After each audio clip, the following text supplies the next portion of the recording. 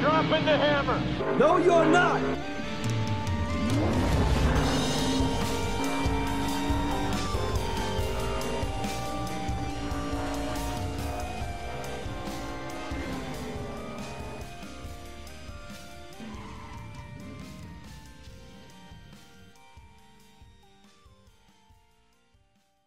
And welcome back to Dropping the Hammer with Dale McFadin. I'm Dale McFadin. We're here today to talk about Road America. NASCAR went road course racing over the weekend at Road America in Elkhart Lake, Wisconsin. Tyler Reddick won the Cup race on Sunday. I was there to cover it. And with me to talk about it this week, again, is my good friend, Jon LaFollette. You know? I have no puns, just your name this time. I kind of felt a little bit like Tyler Reddick's son in this race. I don't know if you did. I mean, you were actually there. Watch it on TV. There were portions where I felt like Tyler Reddick's little kid, just completely oblivious and too tired to care. You know? Well, I was working there, so I had to care. Yeah. For sure. Yeah. You were working, and I was just enjoying a lazy Sunday before a busy holiday. Also, hope that your 4th of July went well. But before we get into the race, I just want to know what your overall impressions were of just Road America in general. I know you were there. I think it was your first time being there. Yes. I really want to go to that track someday. Certainly to see an IndyCar race, probably a Cup race, but we can talk about the future of Cup Series races at Road America a little later. But overall, what did you think about just the grounds and the atmosphere and everything in general with that track? Well, yeah, I was there this weekend covering the race for Speed Sport and FrenchFresh.com, where you can find my work. And it was my first time to Road America. And let me tell you, when they say in the middle of nowhere, they're talking about Road America. Yeah. It's in Elkhart Lake, Wisconsin, which is just farmland and some lakes. Elkhart Lake. So it is in the middle of nowhere.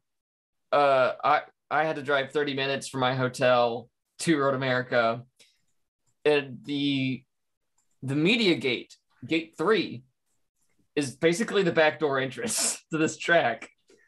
And so the entire 30-minute drive, I never saw any indication at all that a world-class racing facility was located in the middle of nowhere, Wisconsin. And it's there. The first sign I saw was Gate 4, Road America. And so I'm like, how does this track exist? It's like, it just comes up out of nowhere. And then all of a sudden, here it is, this huge 4-mile track, camping grounds everywhere, people just sitting around in their lawn chairs and stuff, watching sports cars go around. And it's huge. It's incredible. It's a beautiful facility. But if you need to figure out if you're in shape or not, go spend a day at Road America. I believe it. This was the most physically exhausting race weekend I have ever experienced. My legs hated me at the end of the first day. So day 2, I did stretches in my hotel room before I left.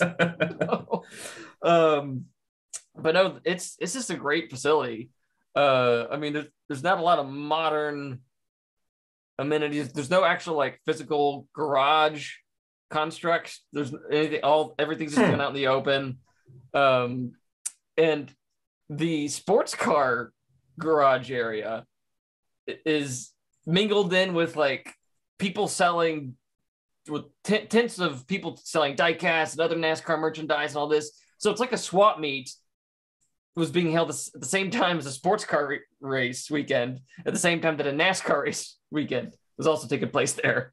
And it's like you're at a state park too. It's basically what it feels like, is that you're at a racetrack that got converted into a state park. That's the vibe. Race weekend meets swap meet meets state park. And that's what Road America is. I like how you mentioned it's basically out in the middle of nowhere, like away from that. It feels like that's like describing like every Midwestern state, and I can say that because I'm from Indiana. But like you like all these, every Midwestern state feels like it has like it's like 2 or 3 major towns, but then like 10 minutes outside of that town, you're just in cornfields or soybean fields immediately. So I just Googled this place on a map, and it's like looks like about 45 minutes to an hour west of Sheboygan, which is probably one of the 10 favorite cities I like to pronounce. But no, I mean, it definitely looks like it's out in the, I mean, especially because this track is what, like 4 miles? Like it looks like just in terms of acreage alone, it's a massive facility. So I would assume it has to be out in the country somewhere. But I really want to get up here one of these days. I'd love to see an IndyCar race here. And like I said, we can talk about the future of Cup Series races here. But so you mentioned it was a workout. You couldn't just bribe. I know that lots of the bigger media entities have like golf carts and stuff for these sort of things. They're all the go-karts. Just go-karts everywhere. I think that every golf cart in the country was sent to Road America. I mean, you couldn't bribe your old friends at NBC for a ride. Like, hey, remember me, please? I don't know. It was never mentioned to us that, hey, media members get to use the golf carts. I wish I had one because it would have made exploring the track easier, because I didn't make it that far. Yeah. I never made it past, like, there's this little, concession stand over looking up above turn 5.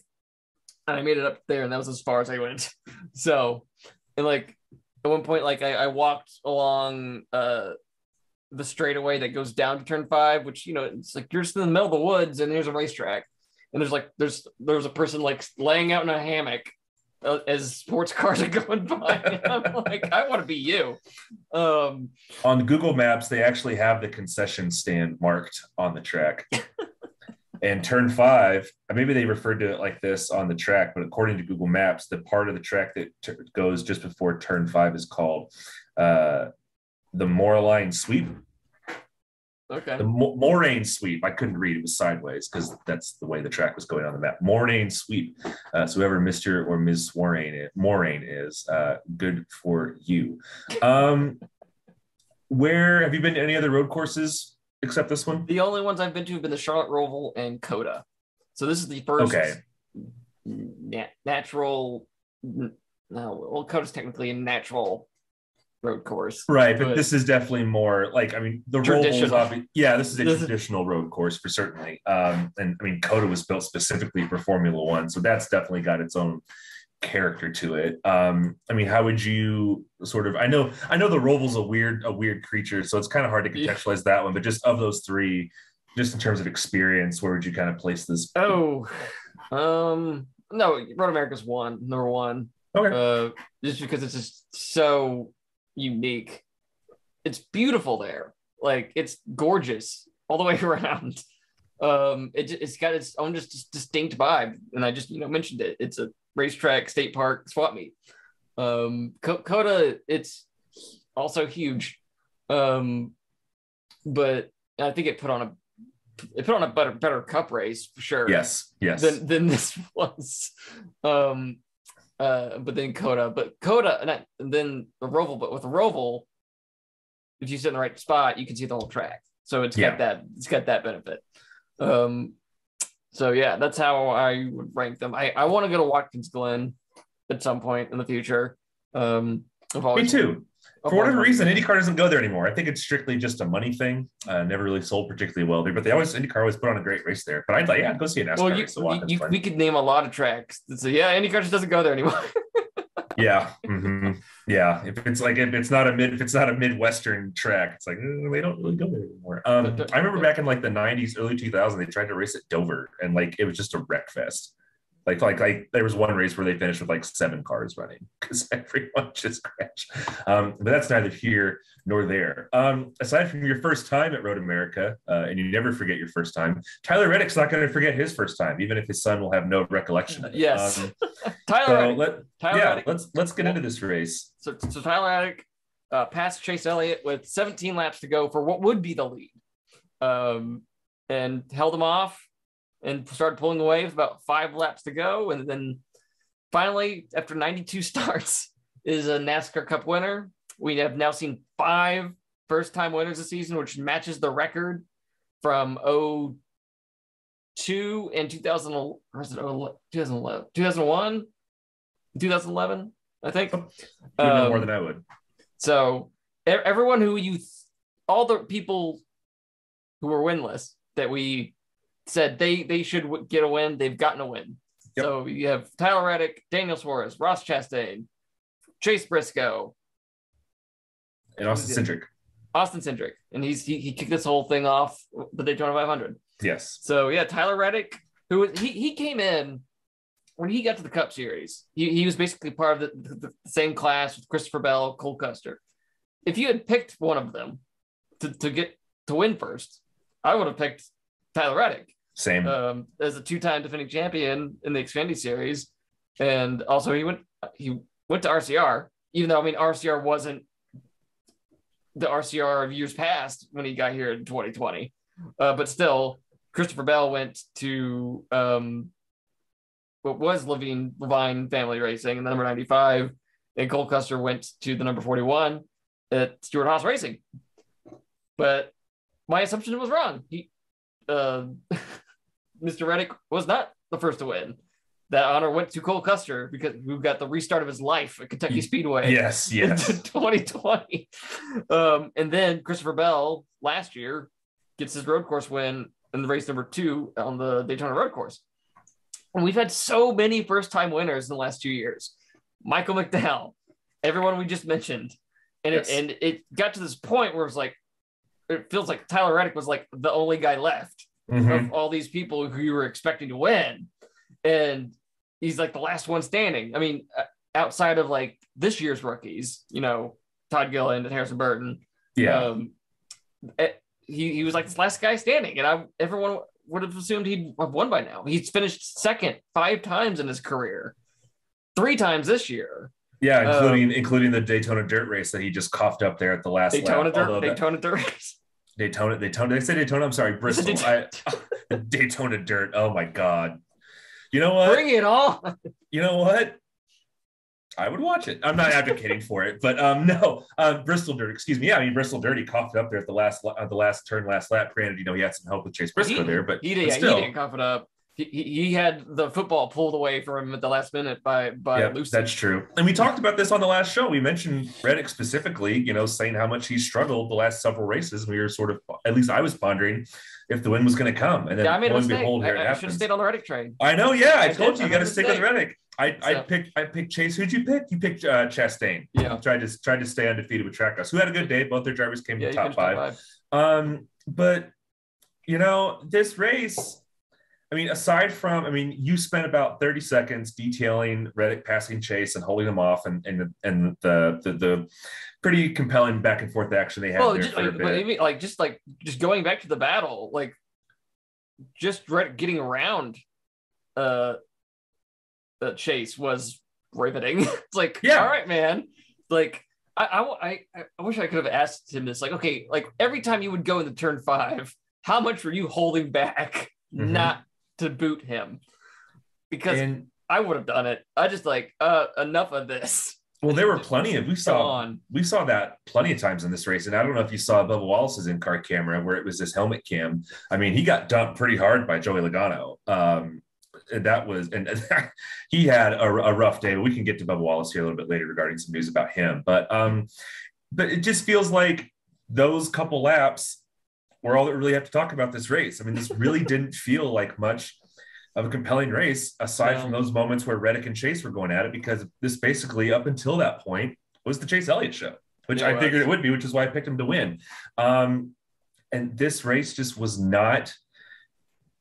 It was just, you wrote that article on Tyler Reddick's son and how despite all this hoopla and all this celebration in Victory Lane, he's just zonked out, can't even wake up. Dead to the world. And that, I feel like that's sort of like a microcosm of how this race was. It's like, yes, there's this popular driver who the fans love and is really well respected and liked in the paddock and the garage area.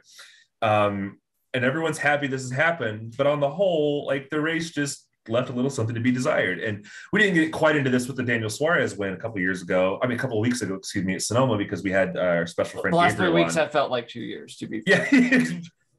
That's welcome to our 30s. But in that episode, we spent more time celebrating the win for Suarez just because it was so historic than actually getting into the nuts and bolts of that race. But I think we both agree that the Sonoma race left some to be desired as well, just as what America did. So, I mean, the Coda put on a good race. Yes, it really did. Well, after the first stage, it was a good race. Yeah, after the first stage. But Suarez it just seems like yes. It just seems like, I don't know if it's tracks or if it's the car, if it's both, but it just seems like the road course package hasn't put on a good race most of the time. And this car was specifically designed to help put on good races at road courses. Michael McDowell, I interviewed. I didn't interview him. He had a press conference last week, and I asked him, like, how different is this car compared to what you had before? And he said, because everyone assumed this would be the case. It was going to make it like the car was going to be good for road course racing. Not good for it. It would be a better road course car. Yeah. And he said, like, it really hasn't changed anything about road course racing, except maybe you can like brake a little bit deeper into the turn. But other than that, he said it's pretty similar to what they had with the last generation of car. So given that, it is weird that, after the awesome race we got at Coda, the last two road course races haven't been much to write home about. So I don't know. We still got a lot more road courses. I think, the one major difference between Coda and Sonoma and Road America is like Coda didn't have a lot of elevation changes, whereas Sonoma has a lot, and there's hills and stuff also, at Road America. So maybe that has something to do with it. I don't know. But we're going to get to some road courses that don't have those, specifically Indianapolis. That's a flat track. Yes. And then Watkins Glen has some elevation. It has some terrain, but it doesn't. Up to the S's, but that's really. Yeah, it's really it. It's not nearly the level that you see at Coda or certainly Road America. I'm trying to think. I mean, what else is there really to say? I mean, no, Tyler Reddick had a great pit stop to sort of close the gap there on pit lane, and he was right on Chase Elliott's bumper coming out of pit road. And those couple laps were really compelling, and it looked like once Reddick got around Elliott was going to have something for him. And you say it was with 17 to go. I mean, that's still more than 60 miles. It's more than 70 miles off that track because it's so long. Yeah. And so you wonder if tire wear, if Reddick used up all of his tires or something, and Elliott was just saving his tires for a longer run because there was really not much in the way of cautions at this race. No, there were no cautions outside the stage breaks. Nope. And there was only one pass for the lead under green, right? That was the only one. And, I mean, like I said, that it technically wasn't the lead at the time. So no, it wasn't. No, it was like 8th or 9th place or something. Yeah. So, but he cycled to the lead. So, it's still cool for Tyler Reddick to get the win. Again, just because you mentioned, I mean, he definitely had more pedigree of the drivers that he came into the sport with, at least the Cup Series level with, because he won back-to-back Xfinity championships with two separate teams. He saw the writing on the wall at Junior Motorsports that Hendrick was not going to be as easy a way to get to the Cup Series. So he made the switch over to RCR. And even then, I mean, Austin Dillon won some races before he did, didn't he, as well? And I know that Tyler Reddick has a bit more pedigree than Dillon. Was it last year? No, Austin Dillon won in Texas. Yeah, it was last a couple years ago. That Reddick was second to him in that race. So, but really, I asked Richard Childress about this on Sunday. It's like, this is like the first RCR win that was a convincing win in a very long time. Yes. Because dating back to their last 4 wins before this, dating back to like Ryan Newman's final win at Phoenix in 2017, were all either because of late race pit strategy, a fuel mileage race like the Coke 600, or a last lap crash, the Daytona 500, which opened the door for Austin Dillon to win. So this is like running up front and then taking the lead from the leader convincingly and then running away I mean, it's not the most dominating Childress performance. That would actually be Kyle Reddick at Auto Club back in February. That was the most dominating single car RCR performance. I agree. Since 2014, which was Harvick's last year. Yeah, he had the car to beat, and then he had did he get involved in an accident or his engine blow up? Tire. Cut a tire. Yep. So, and we specifically mentioned how poorly Reddick had been running since the Bristol Dirt Race. Yeah. I'm looking at his stats here. He finished second at Darlington. Yeah, he only had 2 top 10s since Bristol Dirt Race. I mean, he finished 39th, 30th, 35th, 18th, 16th. Yeah, he just seemed like he hit a rut. And he picked a good day to have a good day, especially as we've mentioned, the slots for the playoff grid keep shrinking. There's only 3 spots left. Yeah, and I didn't pick him to win a race. I thought we would just get Blaney, Truex, Harvick, and that'd be it. We'd go back to just repeat winners the rest of the way. So, no, it was nice to see. And what I think was really neat about this, did you know who his sponsor was before you ever Googled it?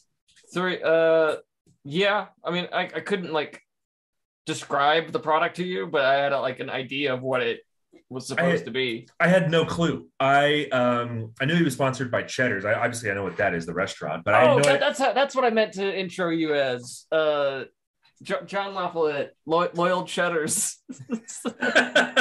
Yes, I did go to Cheddar's the night he won the race. I did not go on Monday when they had the promo for the free chicken tenders with the purchase of an entree. No, we are not getting paid for this sponsorship or endorsement of Cheddar's.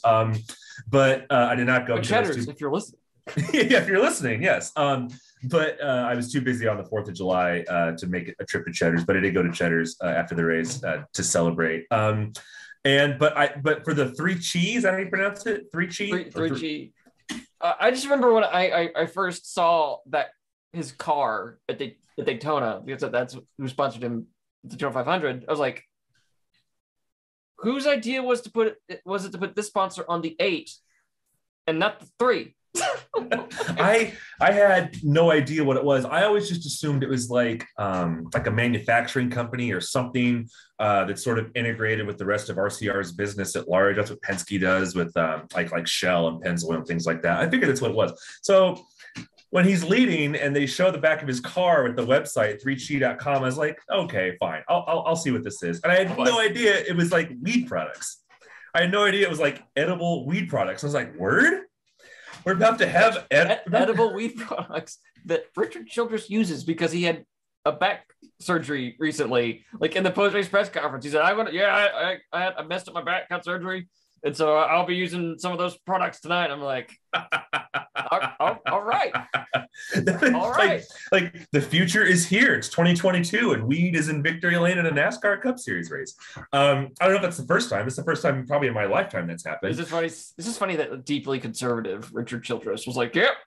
Oh yeah. And I was just going to say I know that Richard Childress and I probably don't see eye to eye on a lot of things, if not anything, when it comes to our socio-political views. But he certainly deserves some credit for this. Because you and I both know for a fact that Roger Penske would not allow that. He doesn't even allow Ryan Blaney to have a beard or a mustache, which is insane. I think we're to the point where actually Roger Penske is okay with it. I think just Ryan does it kind of out of his own thing. He grows it all out during the off season and then cleans up to start the year. Yeah, that's what I'm saying. Like, I think he cleans up because it's a Penske thing that you cannot have facial hair. So like that's why in the off season he looks like Robert Redford in that one GIF where he nods approvingly at the camera. I forget what movie that is, but he looks like Robert Redford in the GIF, and then he shows up at Daytona looking like a 12-year-old because he has a baby face. But also, how hilarious would it be if Blaney was sponsored by weed products? And hey Logano, do you know you can save at the dispensary if you use Advanced Auto Parts? Like, dude, you saved at the dispensary? Yes. It cuts to Logano. He's hotboxing in his car. He's like, bro, I'm way ahead of you, man. It's I wish that would happen. But and Logano has that kind of face. Yeah, man. Yeah, he does. He totally has that kind of face. Yeah, Denny Hamlin made fun of him for. Yeah, that's short track racing. But you and I both know that Penske would probably shoot that down. You and I both know that Hendrick would probably shoot that down. So would Joe Gibbs. I think he would shoot that down too. Hendrick doesn't even do beer sponsors anymore. No, which amazes me. So I mean, it's just credit where credit is due. Like I said, NASCAR, a lot of owners in NASCAR are old money who have a certain way of thinking, who come from a certain time where, marijuana is still something to be frowned upon, even as it's being legalized throughout the country at the state level. Yeah. I mean, even a state as deep red as Indiana is considering legalizing it purely for the money, because Ohio, Michigan, and Illinois have legalized it, and there's dispensaries right across the state border. I'm sure Richard Childress saw how much 3G was willing to pay. He's like, okay, all right. Oh yeah, for sure. Yeah, but I'm just saying, like say Ryan Blaney goes out there and secures the same contract, like Penske might nix it. Gibbs and Hendricks might nix it. So I'm just saying, like, credit to that team for going outside of the bounds of otherwise conventional thinking or conventional economics of the sport, and allowing an otherwise unconventional sponsor to sponsor your race car driver. And now they're in victory lane together. I think that's neat. It's cool. It's cool to see. Victory lane. One thing I snagged during the post-race celebration in victory lane, I picked up one of the corks for one of the champagne bottles they popped. Oh yeah. So now you have a cork from Tyler Reddick's first. Cool. That's cool. Don't you also have like a beer can or something? Yeah, I have a beer can that Ty Dillon had at his post-race press conference after he won at Indy in 2014. Okay. He didn't even drink it. It was just there, or I mean, maybe he did. Maybe he took a sip. I don't know. But yeah, I do have his beer can. Nice. I also have a Miller Lite can from Brad Keselowski's post-race shindig at Phoenix that he did with his team down on pit road. My mom has an autographed Danica Patrick wine bottle, which there's a Kroger in Brownsburg, Indiana, which is my folks live. My mom just works there part-time. She's retired, but just gives her something to do. And Danica Patrick was in there a couple months ago for some reason. Like the Indy 500 wasn't even in town yet, but Danica Patrick was in Indy.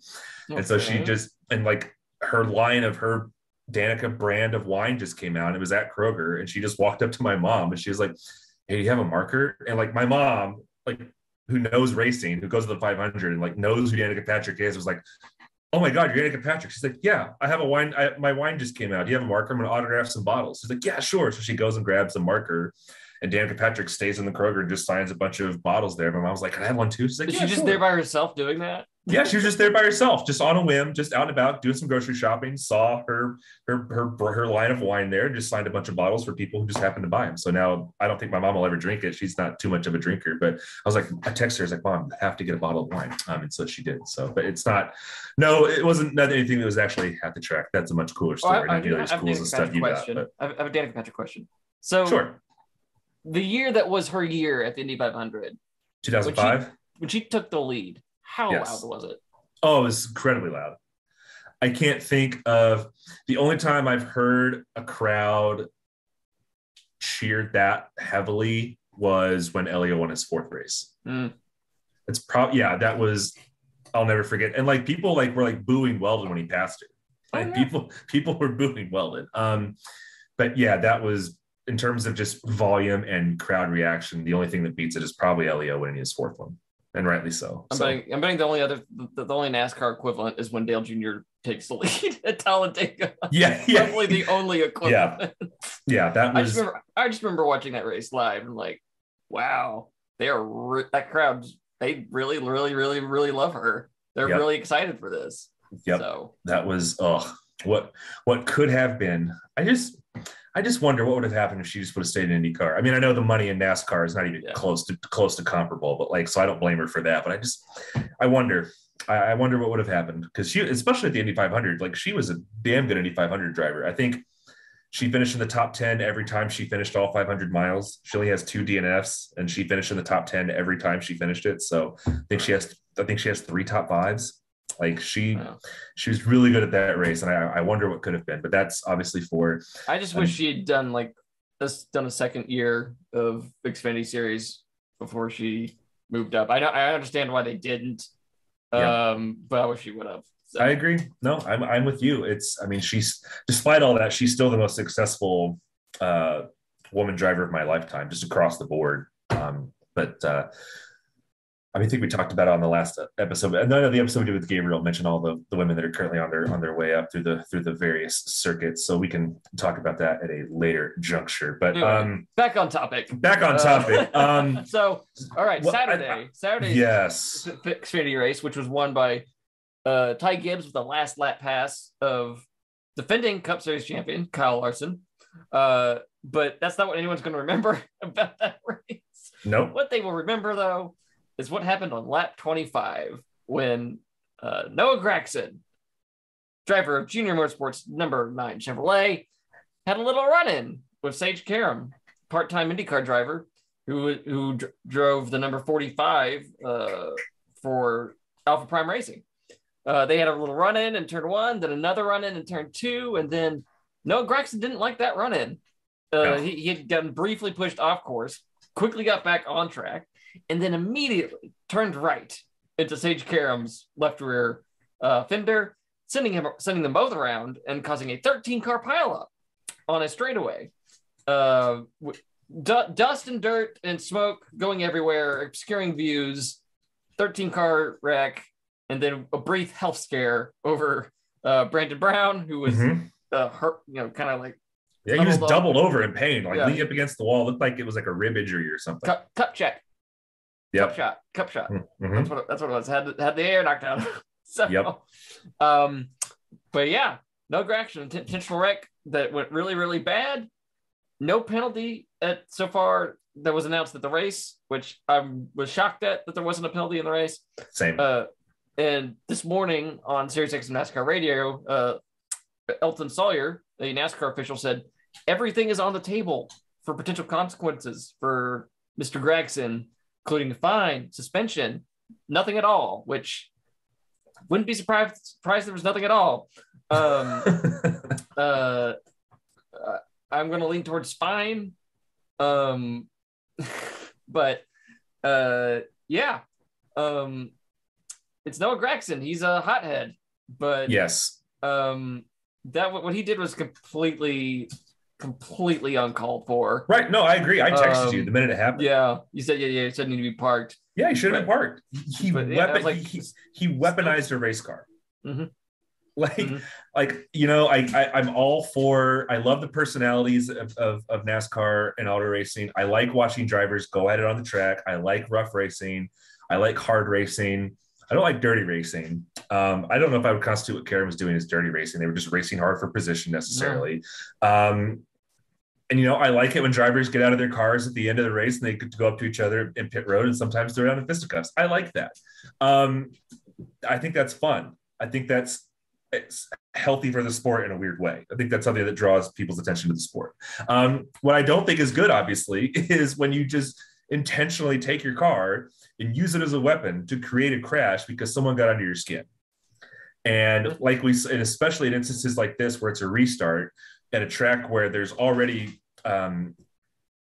difficulty for spotters and everything. And it's such a vast area of land. You can't possibly see it, cover all of it with spotters. But then there's dust and debris going around, and, Brandon Brown just T-boned a parked car. And, we seriously, like you said, we had a serious health scare with him, thinking he was going to have to go to the hospital because he was just doubled over in pain, grabbing his ribs. I thought maybe he broke something. Over what? Over Noah Gragson's bruised ego? Over his hurt feelings? You got to be better than that, especially that goes across the board for any driver, obviously, but especially if you are in a top ride in the Xfinity level, driving for a major team, and you're a playoff. He's already in the playoffs, right? So there's a chance he could win a championship. You're a championship contending driver for a championship contending team. And Sage Karam, I'm not, no disrespect to Sage Karam, but he's just a part-timer in the series. But he was running sixth. He was running up front. Yeah, he was running well. He had a good car. He had a good car, and for a small team, he's a road course ringer because that's his background in IndyCar. It's not just be the bigger person. If you've got qualms, if you've got qualms with Sage Karam's racing, talk to him about it after the race. Confront him after the race, and he's never. And every time Gragson has had some sort of thing with another driver, he's never been the bigger person. Like, it's true. Yeah. Like the whole thing with, who was it? Last year at Homestead, David Starr. David Starr cut a tire while racing in front of Noah Gragson, who had the lead, and Gragson plowed into him. And then Gragson, went off on him post race, and it just, I can't remember exactly what he said, but what he said was just completely uncalled for. And then you've had the thing where he gets into a fight with Harrison Burton the year before that at was it Kentucky? I think it was Kentucky. There was Daniel Hemrick too, wasn't it? That was last year. Yeah, in Atlanta. Yeah, he got into a fight with Daniel Hemrick after was it Gragson backed into Hemrick's car on pit road while flipping them off. Yep. For some reason, I don't remember what transpired right before that, but yeah, he had a fight, and it's like he's just never shown himself to be the bigger person when it comes to stuff like this. And of course, Tommy Joe Martins, who is Sage Karam's owner, tweeted at Kelly Earnhardt Miller, like right after the accident, saying that was completely intentional. I'm sure you're embarrassed about this, Kelly. She responded later saying, "No, I'm not embarrassed, but we're going to take care of it in the proper way," or something like that. Which right. He tried to sound like a tough guy, like yeah, Karam started it, but I finished it. It's like, great. Congrats. You still look like the idiot here. You still look like the bad guy. You're the one that still has egg on your face because you took it to a level that it did not need to go. Yeah. You unnecessarily took it to a level it did not need to go. And I'm just looking at Wikipedia here. He's only 10 months younger than William Byron. He's only 10 months younger than William Byron. And look where William Byron's at. Look where Noah Gragson's at. William Byron's been more successful. Yeah, he's been more successful. I'm just saying, just like maturity level. Byron, like look at the incident that happened with Byron and Lagan earlier this year. Byron was infuriated, and he was very upset, and you could see him on pit road, like Jeff Gordon having to talk, calm him down before he went on camera to give his post-race interview. William Byron's at that point where he called Logano like a moron or something like that, and I'm like, oh, scandalous. Yeah, I mean, my point being, these are drivers that are for the same intents and purposes are the same age, but look where they're at. Look how they conduct themselves. So that means Gragson is 20. He's 23. 23. He's 23. 23. Okay. He will be 24 in 10 days. He's born on July 15th. So, and again, I'm not trying to say, Byron's one of the more squeaky clean guys in terms of his image and the way he presents himself in the sport. And I'm not saying every driver has to present themselves like that. I'm not saying you have to, completely neuter the aggressive aspect of your personality. Like, I think it's cool it's good for drivers to show their personality. That's why I think, drivers like Kyle Busch are so necessary and important for the sport. But you can't use a race car as a weapon, and you can't double down on it and try and act like a tough guy. You could be the bad boy or the black cat without being a jerk. Yeah. You could do that. Yep. Somebody show Kyle Busch how to do that. Yeah. Exactly. And it's not even I know it can be a fine line, but not in this instance. It's black and white. You weaponized your car and you ruined 13 other drivers' day, including a guy who seemed like he was physically hurt over, again, your bruised ego. Be Dale Earnhardt. Dale Earnhardt was a black hat, wasn't an ass. Exactly. Right? Yeah. It can be done. And it just seems, and like Sage Karam said in his interview after he got cleared from the medical center, it just seems like he's just incapable of changing. It just seems like this is just who he is at this point, unless he gets an even bigger wake-up call. And I'm hoping that NASCAR sort of brings the hammer down on this. I don't know what it's going to take. He should have been parked. Do you agree with me? He should have been parked. Oh, yeah. I think he should have been parked. Something. He should have been parked. Yeah. 2-lap penalty? I don't know. But there was no consequences. There was no consequence. Like I said, Kelly Earnhardt Miller said, we'll take care of it in the right way. It's how? Tell us. Yeah. Because this happens every time. He should have been parked in the race. I hope he gets a very heavy fine. I hope he gets points taken away from him. I don't know about a race suspension, but something's got to be shown that this can't be tolerated anymore. And especially if Matt Kenseth was suspended 2 races for what he did to Joey Logano. And that was between 2 full-time drivers in a playoff race. If you weaponize your car and you don't have that much of a penalty, that's a message to the rest of the sport. saying it's full go, which is dangerous. This is part of the legacy of Boys Have At It. Yes, which was uttered 12 years ago. Ever since that, it's like, all right, NASCAR, you kind of pinning yourself into a hole to a degree by saying this. So what does Boys Have At It, and what's egregious? The Matt Kenseth thing, egregious. So where is this on that spectrum? Yep. So I mean, like, no, I know, like, no, Gragson's had like actual real life issues, especially like with his dad. He's incarcerated right now. Right. So again, yeah, everyone's like, background's different. I take that so, consideration too. So I know he's had a rough couple of years. I know Jeff Gluck at The Athletic actually did a story on Noah, and that touches on a lot of the stuff that comes with Noah Gragson. So I would encourage everyone to go read that. So yep. Just not saying necessarily Noah Gragson's a bad person, or even a bad driver. Certainly he's not that. He's got to be smarter. He's got to be better.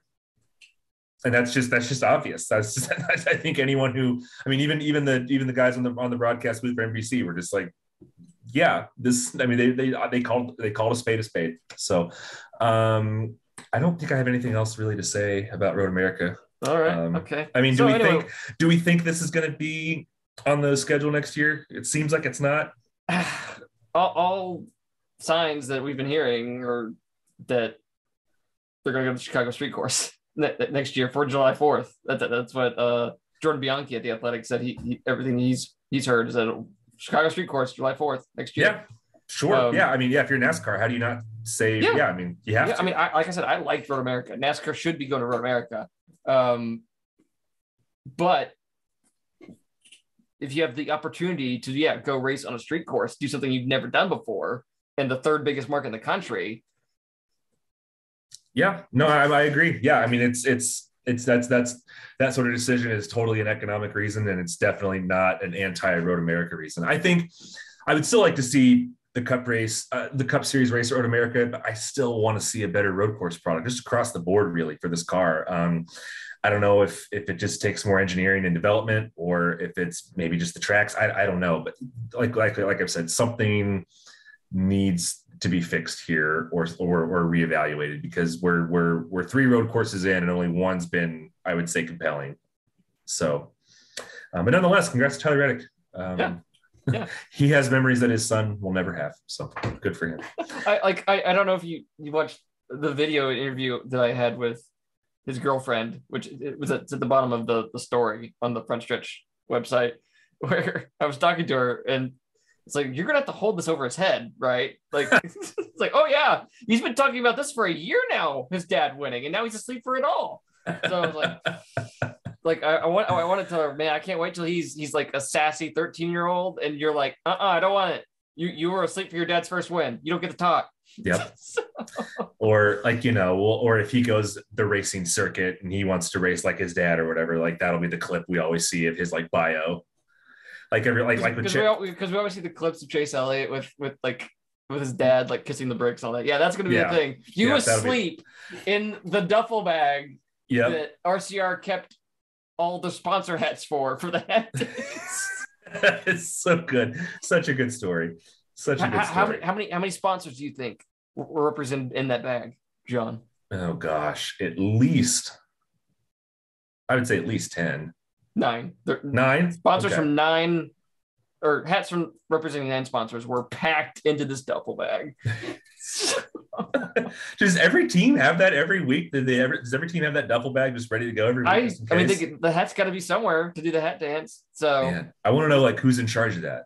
Like who's in charge of like the duffel, but the hat bag every week, like that, because that's like a serious, like you can't be like, no matter what team you are, you never know what's going to happen. Like your week could be the week, and like you keep like, think about it. Damn it, Bill, you left the hat bag at home. I'm sorry, Well, think about it.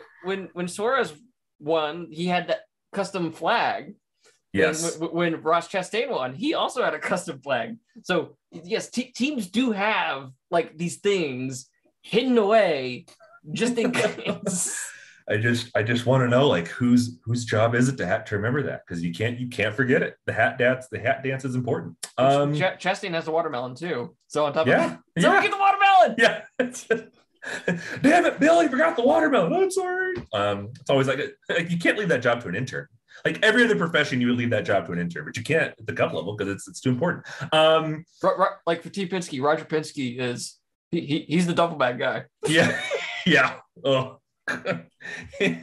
What if like Roger Penske, just to circle back, what if he's like a secret, like a closet pothead?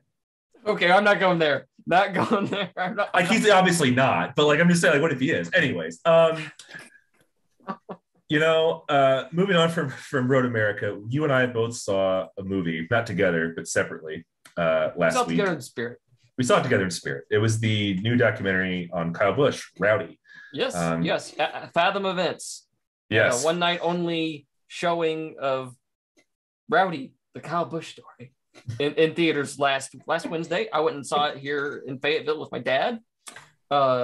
Even though I'm in no way, shape, or form a Kyle Busch supporter, if there's a NASCAR product in theaters, I will give it my money to show my support because we need more of that. For sure. Yes. I walked out of it. My dad said, "What'd you think?" I said, "Good documentary." Kyle Busch is still a jerk. Yeah. He's prickly, to say the least.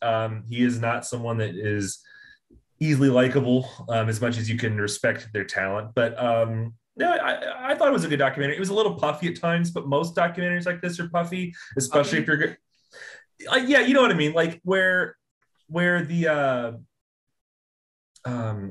the main subject of the documentary allows so much access, they usually ask for a little editorial leeway their way. I mean, look at Michael Jordan in The Last Dance. I mean, the only reason he agreed to do that was so he could produce it and have some sort of say over the narrative of him. That's why a lot of his some of his more problematic things were just sort of like conveniently glossed over in that documentary. It was still a good documentary, though. Well, that was the point, kind of this Kyle Busch documentary.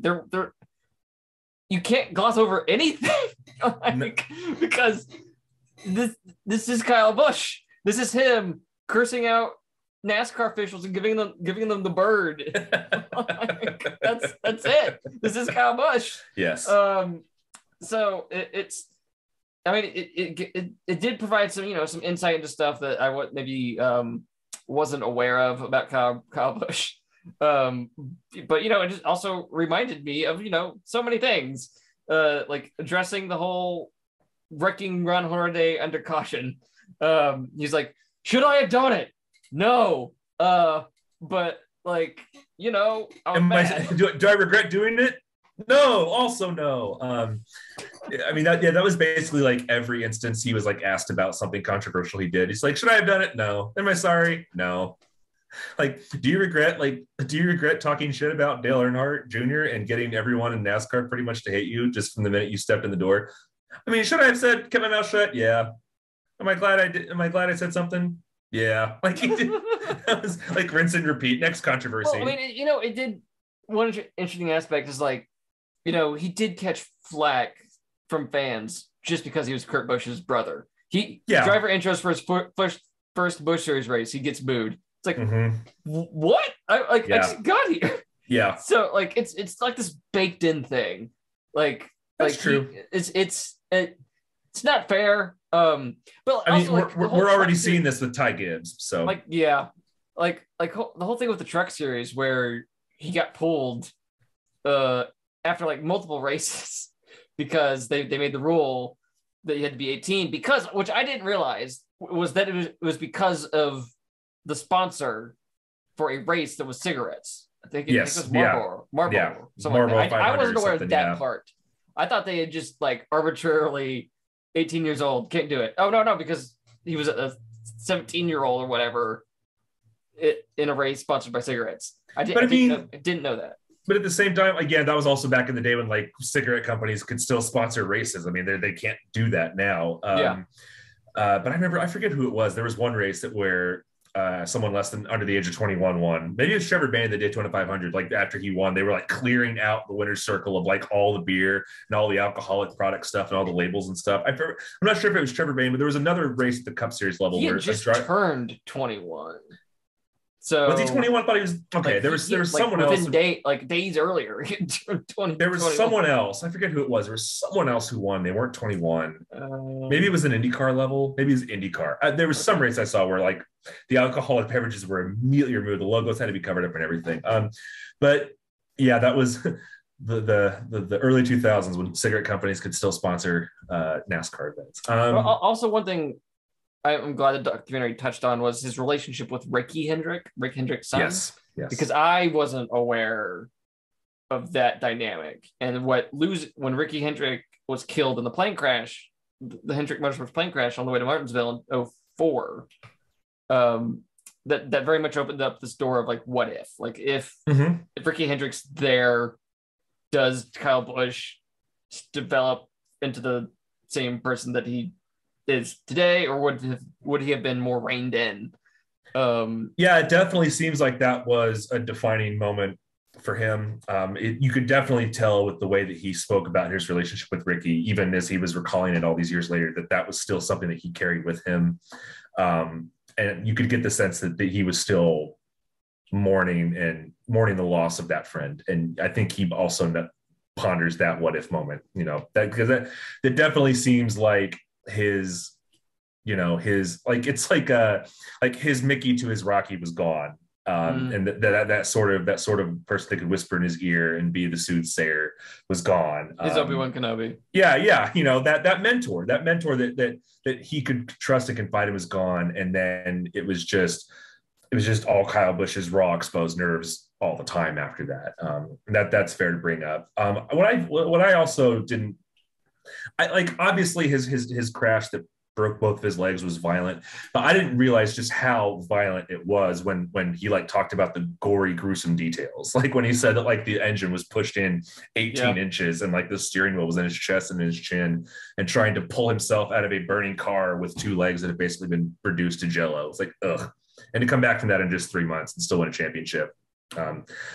No, like I said, you cannot knock his talent, but man, he just he does not give a rat's ass if you like him or not. And, I respect him for that.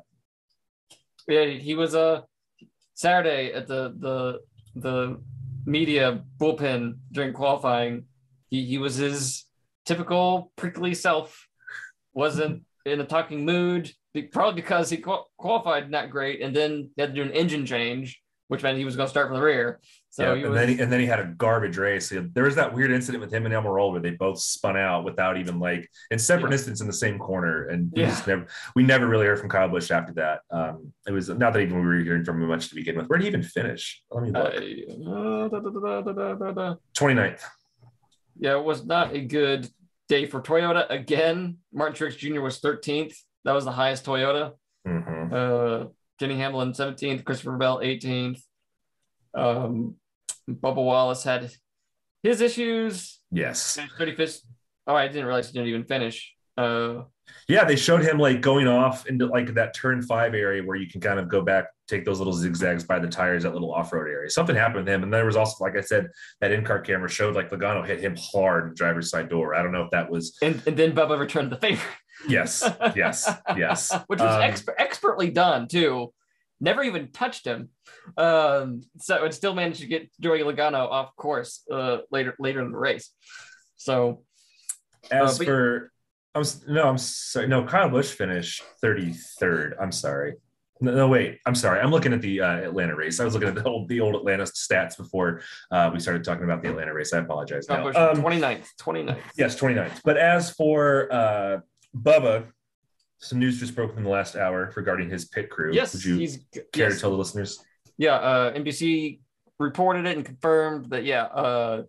After the many misadventures of Bubba Wallace's pit crew, there will be a pit crew change for him going into Atlanta Motor Speedway this weekend, where his tire carrier and tire changers are being swapped with Christopher Bell's team.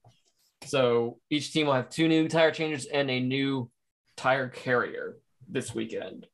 Though that doesn't change the fact that something could go screwy with the pit guns. So yes. So who knows? But I wish they'd done it sooner. But going into Atlanta, where Bubba has a shot to win, you want to get him the most competent pit crew possible. Yes. So that if he's up front, he doesn't lose who knows how many spots on pit road. So right. Great timing. Or have another tire come off in the middle of a race where it's basically a mini restrictor plate race now where everyone's bunched together and now you've got a 15-car pileup all because you just didn't get the tire on right. It's just one of those things where I'll believe it when I see it. I genuinely hope that this like solves on the first pit stop Sunday. He gained 1 spot on pit road. And I tweeted, in case you were wondering, Bubba Wallace gained 1 spot on pit road, and that tweet blew up. It's just, the results speak for themselves, and you can't really say much else about it. I genuinely hope that whatever was ailing that pit crew has been solved, and I hope that they right the ship there because it's just been a year from like for all the highs that Trackhouse has had. 2311 is just the antithesis of that. I know Kurt Busch won and had a great race there at Kansas, and he's run pretty well this season. Yeah. And just Bubba by himself is just on an island, and just the results do not speak to the talent that he has, nor the speed that car has. Okay. So Saturday at the media bullpen at the track, like the first 7 questions for Bubba were about him cursing out the pit crew at Nashville and all that. Like the first 7, and he was just not happy with the line of questioning. And so I say, okay, how do you feel about Road America? And he goes, oh, thank God. yeah. I mean, because again, he's just like us. Like, what else is there left to say? Like, that's why he said what he said on the radio. Because you run out of words eventually. Well, I was fed up with it because every driver does it. Yes. Every driver gets mad on the radio and says stuff they shouldn't do. Yes, I know. But he's under a microscope for various reasons. But, we see this across sports, when Tom Brady gets mad at his teammates, he's a leader. When Des Bryant does it on the sidelines, he's out of control. And we know the context there, and we know why that happens, and we know exactly why that narrative happens. So I'll just leave it at that. But no, like I said, I genuinely hope. Yeah, him getting mad and cursing shouldn't be the story. The story should be pit crew keeps screwing up. Yeah. So, no, yep. Because like I said, eventually words fail you. And if it happens I can't think of another time where, except maybe Kevin Harvick a couple seasons ago, maybe 2015 or 16 or 14. I can't remember another time where there were enough pit screw ups that warranted an entire graphic being made on a sports broadcast about it. Yeah. Like they did that for Bubba Wallace's pit crew, and I can't remember another time that this has happened. Yeah, I took a picture of that, tweeted it, and said, "Well, when you see it in writing," and that tweet blew up. Like it like 2,000 likes, a bunch of retweets. I mean, what are you supposed to say? You can't say anything else anymore. But we can still talk about Atlanta. What do you think is going to happen? I like the last race. You couldn't look away. No, you couldn't look away. I mean, the last winner for that was William Byron. Early part of the season, Byron seemed to be like the guy at Hendrick. He's really sort of come back down to earth here. He's not had a particularly good go of things since his last win at Martinsville. He only has 1 top 10, and that was. Remember, he was 2 laps away from winning Darlington, and then Joe Logano happened. That's true. So he still came in at 13th at Darlington, but even since Darlington, again, just one top 10. Even Alex Bowman hasn't been doing great lately. Right. Up until his win at Nashville, Chase Elliott hadn't been doing great for the 4 races before that. Maybe this is the hammer time. I'm sorry, the dropping the hammer curse or reverse curse, where because we said, hey, what's up with Tyler Reddick, and then he won. Now we're like, hey, what's up with William Byron, and then he'll just go like lead every lap of this race. But yeah, I mean, like you said, you couldn't look away. But that was because it was the first time in that configuration. I wonder what this will be like now that drivers and fans know what to expect a bit more of. Well, as you remember, the first race was marred by a lot of flat tires from guys leading. Yes. So it'll be interesting to see if teams have wisened up when it comes to the air pressures in their right rears. So because I think it happened to Tyler Reddick, happened to Ross Chastain, Ricky Stenhouse Jr. I think one other. Was it Larson? Pretty sure it happened to Larson too, didn't it? Like I'm looking to see where Larson even finished in this race. I don't know. But it happened multiple times. Yeah, point is it happened multiple times. It's not something you ever see, really. It was only happening to the leaders. That was weird. That was a weird thing. But I'm just grateful it's a shorter race. Because the last one was too 500 miles. Way too long. Oh, and it was longer than last year's spring race. So I'm glad it's going to be 400 miles. I'm hoping it'll be a good race again. I still don't think that there needs to be a 1.5 mile super speedway. I don't like that. I still don't. But yeah. Who's your pick for this weekend's races? Well, like you said, Bubba's got a shot, but I can't just until it happens. If it happens, I'll be surprised, but I can't just given the way his season's gone, the way his pit crew's gone. I know they made changes, but man, it's really hard. It's really hard to make a guess on this. At the risk of being redundant here, Ross Chastain has come in second place 2 of the last 3 times here. 42nd. Yeah. I will. He led 42 laps. That's what I meant to say. Yeah. Spring, 42 laps. I'm gonna pick Chastain. That'll be my pick. Obviously, would love to see Bubba win. My pick's gonna be Chastain.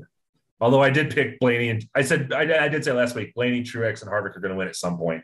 I probably should pick one of those 3 just to stick with that. But I'm going to go with Chastain. You don't have to ride with Tyler Reddick anymore because he won. Now, so now you're free. He's released you. My race pick is a free agent now. Is now taking offers. A lot of different guys led this race. Like a lot. Does it say how many people led? Leads are there was 46 lead changes. Byron led 111 laps. Chastain led 42. Suarez led 13. Chase Elliott led 29. All those drivers came in the top 6. Yeah, Ryan Blaney led 15 laps. He finished 17th. Christopher Bell led 16, finished 23rd. That was after he went below the line. Yes. On the final lap, he would have finished second, and that's what moved Chastain up. Truex came in 8th. So. Oh boy. Man, I'm going to go with Ricky Stenhouse Jr. Okay. He led 22 laps, but then, like I said, he cut his tire. The tire went flat while he was leading. He's good at super speedways. So I'm going to take Ricky Stenhouse Jr. And it seems like he's been doing decently well this season. No. He at one point had 3 straight top 10s. Going into Gateway, he had 3 straight top 10s for the first time in his career. He had 4 straight top 10s. 4. Yeah. Okay, Dover, Darlington, Kansas, and right. And I heard a story about that. I should have the number right. But yeah, 4.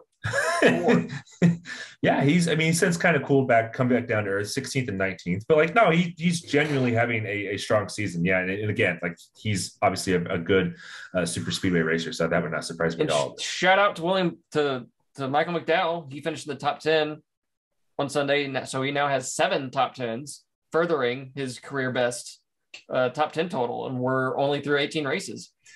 So good for him. Good to see the little guys do well. Yeah, I don't know if I like that Chastain pick, but I'll ride with it. There's nothing at stake here. It's harmless. It doesn't matter. So what is at stake though? What I really take pride in is our Jeff Gluck versus Rotten Tomatoes poll. Yep. Time for round 3. So yes, this week on the Jeff Gluck, it wasn't a good race poll on Twitter. The race at Road America did not fare well. It only scored. Where is it? I gotta find it. Scored a 55.6 on Rotten Tomato. 55.6 on Twitter. That's down from 78.4% for last year's Road America race. It's the third lowest race of 2022.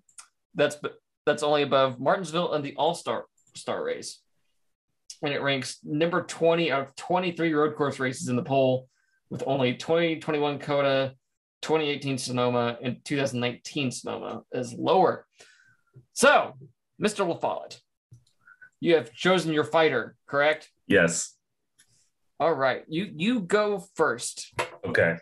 So last week I made it Nashville themed because that's where the race was. And I tried to go with something patriotic or American or some movie with American in the title. And I just decided to completely scrap that. We are in the middle of summer. It's summer blockbuster season. You know, we had big hits like Top Gun and Jurassic World, and Thor's about to come out. So I just went with a big blockbuster. And one of the best I don't know if he's one of the best. One of the most economically successful blockbuster directors is Michael Bay. So I chose 2007's Transformers.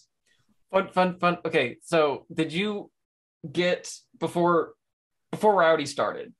Did you get the ad for the Fathom anniversary? Yes. So yes, 15th anniversary. The back-to-back Fathom, they advertised a 25th anniversary screening of Men in Black, followed by the 15th anniversary of Transformers. And I'm sitting there going okay, I like both those movies. All right.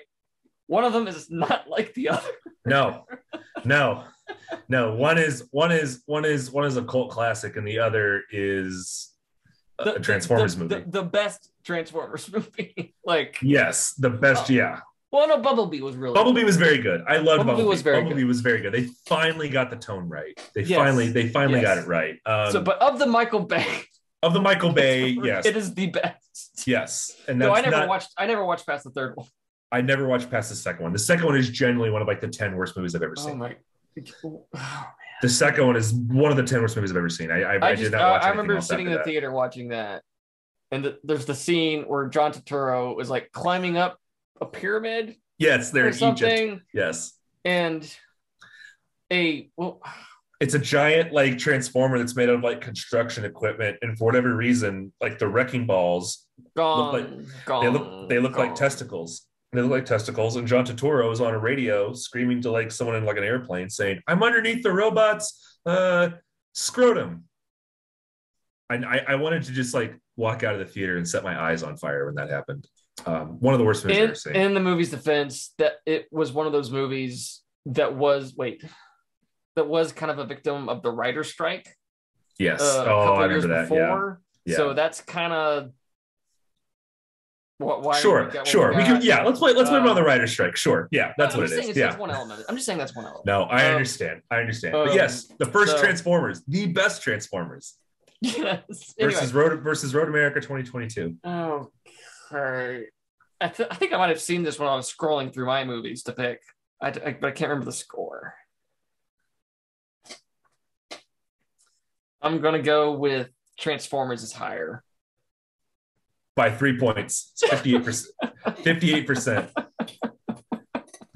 At 58%. I think the last one that's really surprising. That's actually kind of that's I think that's a fair score for that movie. It's fine, but it's not. I would have given it 65, maybe at least. Sure. But okay. All right. My pick. This is sort of racing themed. Okay. It started out. It's turbo, isn't it? Well, what started as a semi-racing movie has now morphed into basically just a superhero franchise. Yes. My choice for you, John, is 2001. It has now been 21 years since this movie came out. It's now been 2,000 years since Feels like it. but it has been 21 years since we all started to learn about what it meant to be family. I get by quarter mile at a time. Quarter mile at a time. I'm pitting you against the difficult good race poll and 2001's Fast and the Furious. Oh man, I legitimately tried to go back a couple years ago and watch all these movies to try and get into the new ones, and I stopped at the third one. Like the third one, Tokyo Drift, is so bad. The second one's terrible too. My friend Crow, or my original host on the show, would probably find those to be fighting words, because from everything I remember him saying, because he just loves that franchise. It's the guilty pleasure thing for him. I think I probably just need to start at the fifth one, because like the fifth one seems to be the one where like they just said, screw it, we're gonna go just bonkers and go all out. It's very much like the Mission Impossible movies. Like it hits this, like Mission Impossible, it hit the fourth movie and it just like completely just like changed its dynamic and scope and everything. I think I should just start at the fifth one then, because like I enjoy the first one for what it is. It has its charms. I've only seen three of them. I've seen the first one, The Fast and the Furious. I've seen the fifth one in theaters. Almost put me to sleep. And then I saw the Dwayne Johnson, Jason Statham spinoff movie, which I liked. Hobbs and Shaw. Yeah, it was fun. I liked it. It was fun. I liked it. I didn't need to watch the other ones, so I liked it. Yes. So I will probably I'll probably come to get back to this franchise at some point. But yes, anyways, Road America versus Fast and Furious. Does Fast and Furious have like a 53? I think it's lower. I think Fast and Furious is lower. Or is it like 57? I think it's lower. That's my final answer. It is lower. Fast and Furious is lower than Road America score. I'm off the schneid. It's at 54%. 51%. I'm off the schneid. I couldn't go down 2-0 against you this season. The audience score is 74%. So yeah, that makes sense. Does not surprise me. Fast and Furious. The Fast and the Furious, that is just such a relic of its moment. Like, yes, it's like the main premise in that movie, or maybe not at that point, they're just like smuggling used DVD, like yeah, a truck full of DVD players. That's what outside street racing. That's what that thing was about. If they remade it, and now they're going to space. So. Yeah, now you couldn't even like try and smuggle like weed in, because like Tyler Reddick's got it on his car in a NASCAR race. Like, you know, that's kind of like Smokey and the Bandit. That premise is that it was like illegal to transport like beer or something across certain state lines or something like that, and that's why Burt Reynolds, the Bandit, is hired to go from Atlanta to Texarkana and back to get a truckload of Coors Light and bring it back to Atlanta. That premise, it's not possible anymore because it's out of date. Nope. So the powers that be will always allow illicit pleasures once they realize how much money they can make while legalizing illicit pleasures. So that's if you're making Smoking the Bandit today, John, what's the thing? What's the hook that gets the Bandit from Atlanta to Texarkana? What's the thing? What do you think it is? I don't know. Like what's like what like I can't think of anything that's like that illegal that would like aside from like obvious things that I won't mention just because they're horrible. But like like I can't think of anything. Used DVD players. If it was like a certain filmmaker, it'd be like, we need you to go find all those votes that got miscalculated for Biden in 2020. Save us, Burt Reynolds, from the liberal scum. In my head, it would be like it would reference the movie. Like, all right, we're going to recreate Bandit's Run, and that's what it would be like, and then shenanigans happen along the way. Well, like since this is the last year for Busch Light Apple, it could be Kevin Harvick like going on a trip. To, like, okay, that should be it. It shouldn't be something that's illegal. it should be something that's just in limited quantities, that's only located in this one spot. Yep. So Bandit, yeah, I need you to go get me a truckload of hard Mountain Dew, which is only available in 6 markets. All right, bring it back here to this track in the next 24 hours. Hard Mountain Dew. That's it. Could you imagine Kevin Harvick with a Burt Reynolds mustache? Like, he looks like he's never had to shave in his life. He has such a baby face, even despite being almost 50. Like, I wouldn't say that to his face because he kicked my ass, but like Ryan Blaney would be perfect for that. Oh yeah. Like Ryan Blaney and Chase Elliott and Bubba Wallace on like a Not buddy. No, you'd have to Ryan Blaney and Bubba Wallace and like a buddy cross country like road trip comedy. Chase Elliott does not have the charisma. I think if he was like, if you gave him like enough like deadpan lines, okay, that could be his thing. Or like he's not funny, haha. He's like funny in a droll way. He could maybe do that. Yeah, Blaney and Bubba Wallace go cross country to get hard Mountain Dew. So Blaney's Bandit. He's driving the Trans Am.